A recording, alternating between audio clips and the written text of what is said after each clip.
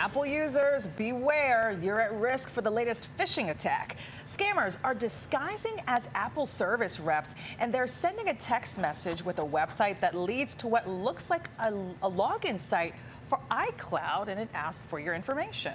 Now, the tech giant warns it will never ask you for your personal data like passwords and security codes, nor does it send iCloud messages over text or ask you to log in to any website. Remember, if you aren't working with Apple support, the message is likely a scam.